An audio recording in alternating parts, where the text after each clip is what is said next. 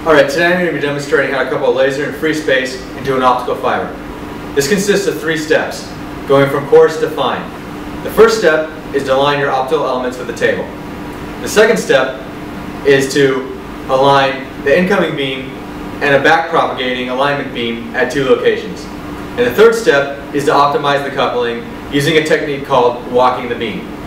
Now first off, I want to go over some of the equipment we're going to use for this procedure. The first piece of equipment I'd like to talk about is the coupler. This consists of a lens in the front whose position is adjustable and a port on the back that accepts an optical fiber. Previous to this demonstration, we adjusted the position of this lens to correspond with our incoming laser beam, which is in the infrared. Next, I'd like to talk about the mirrors. To couple into a fiber, you need at least 2 degrees of freedom, which means you need 2 adjustable mirrors. These mirrors are roughly adjustable in the horizontal angle by rotation and also adjustable in the vertical position. On the back, these mirrors have fine adjustment knobs. The top knob adjusts the vertical angle and the bottom knob adjusts the horizontal angle. These mirrors can be clamped down to the table in virtually any position using these clamps. Obviously, we're going to need a fiber to couple into, and we're going to need a back propagating laser that's already coupled into a fiber. Now, to make sure the height is approximately correct for all our optical elements, we can use a ruler. And for walking the beam, we're going to need an optical power meter and a holder for the back end of the fiber. Now, since we're working in the infrared and our eyes cannot view the infrared, we need an infrared viewing card to see the beam. Okay, now we're ready to begin the coarse alignment step. In this step, we can use the holes in the table to place our elements as square as possible. First off, we want to make sure that the fine adjustment knobs are near the center of the range. Now we can find the incoming beam. We can place the first mirror such that the beam hits the center of the mirror as close as possible. Now it looks like this one has to come up a little bit.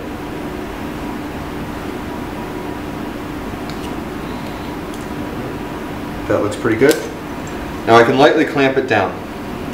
That way I can still move it, but it's held in place a little bit. Now I can use the holes to place the second mirror. Notice that this mirror center runs along with these holes, so I can place this mirror center also along these holes and lightly clamp it down.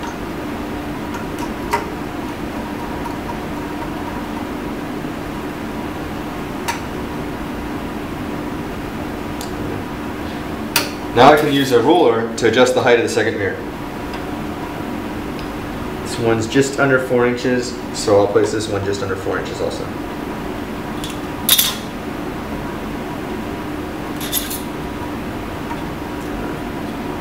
Now I can use the holes to place the fiber coupler. So this center is about this in between both these holes, so I'm going to place the fiber coupler center also in between these 2 holes. And the fiber coupler, fortunately, is around 4 inches also.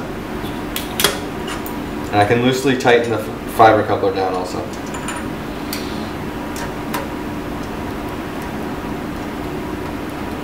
Now I can plug our fiber into the back of the fiber coupler. And that way, at the other end of the fiber, I can introduce a back propagating red beam.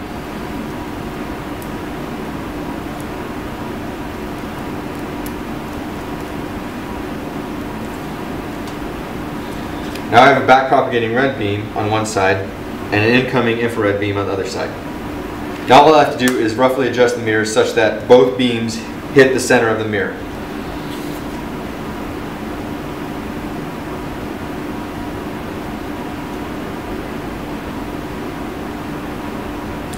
You just follow it out and then turn the mirror.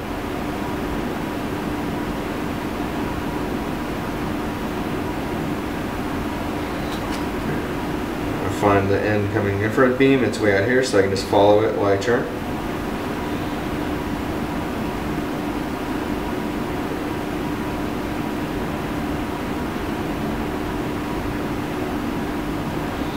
Alright, now I can check at 2 points, right in front of the fiber coupler, and both beams fit on the card there, and then at a point parallel to the fiber coupler, and both beams fit on the card here. So we're ready to tighten down.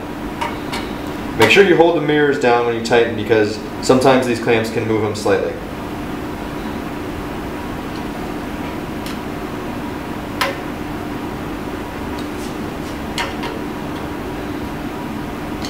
Alright, one last final check.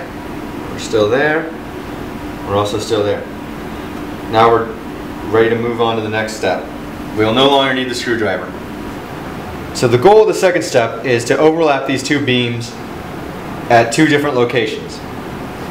So we know that 2 points make up a line. And so if both beams are aligned at 2 points, that means they're collinear. The way to do this is to adjust the mirror further away from the point you're working with. So in this case, I'm going to adjust this mirror. And this will move the infrared beam. So I'm going to move the infrared beam until it overlaps with the red beam. Alright, now I need to go to the other point and move the mirror further away. This will move the red beam. So I'm going to move the red beam to overlap with the infrared beam. So I need to go back to this point because adjusting this mirror slightly changes it. So now I need to move the infrared beam back onto the red beam. And just keep iterating this process until you get them as close as possible.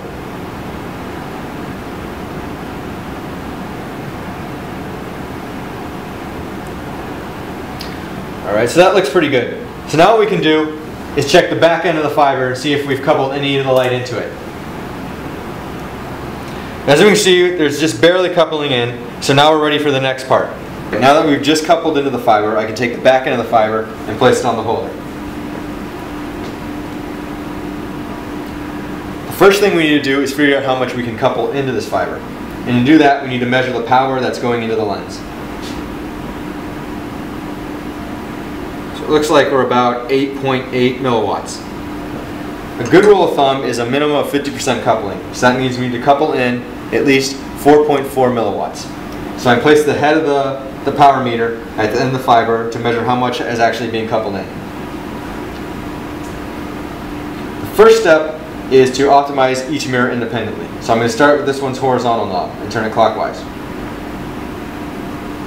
Alright, so I'm lowering the power, so that means I'm going the wrong direction, so now I need to turn it counterclockwise. So it looks like our maximum is around 25 microwatts. Now I'll do the same with this one's vertical. So I'll turn it clockwise, which is raising the power, so I'm going the right direction. Alright, now I'm going back down, so I need to back up a little bit because I passed the optimal point. So about 30 microwatts. Now I can do this mirror's horizontal. So I'm going down, so I need to turn it the opposite direction.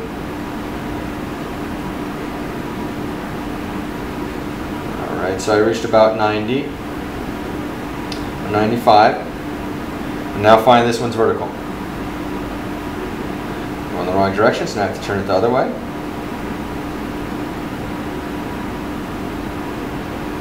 So it looks like I need to come back, and our maximum is about 120 microwatts.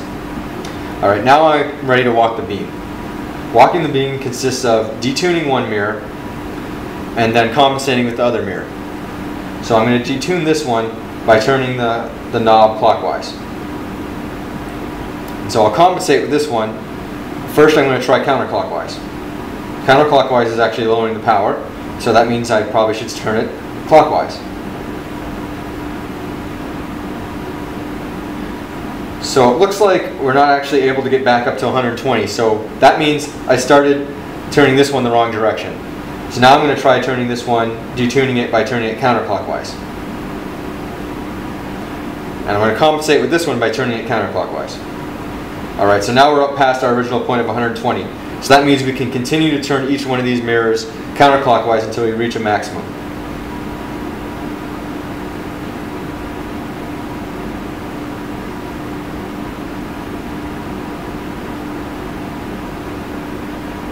Nope, looks like I reached the maximum, so I need to back up a little bit because I passed it.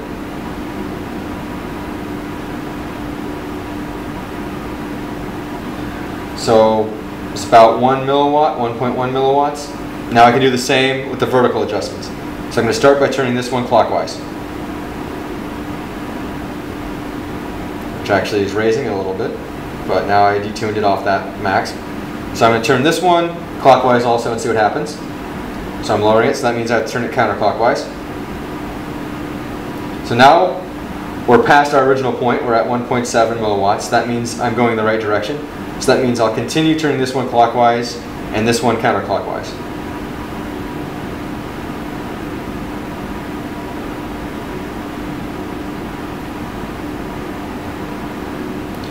So it looks like we're at 5.4 milliwatts, and now we're going back down. So I went past the maximum, so now I need to back these both up a little bit. So we're at 5.6 milliwatts. Our minimum goal was 4.3 to 4.4 milliwatts. So we achieved our minimum goal. We can always continue tuning to get even more efficiency, but for our demonstration purposes, we are finished. All right, I hope you found this demonstration very informative and helpful. But before I go, I want to give you some thoughts I had through doing this many times. First is, the better you do the procedure and step you're on, the easier the next step will be. So if you align these well and square, it'll be easier to match the beams. And if you match the beams better, it'll be easier to walk the beams. Second, walking the beam can be very frustrating at first. But like riding a bicycle, if you just work on it, it'll become intuitive and you'll no longer need to think. And third, a good rule of thumb is to be able to couple at least 50% into the beam. Thank you for your time, and now it's time to drink some coffee.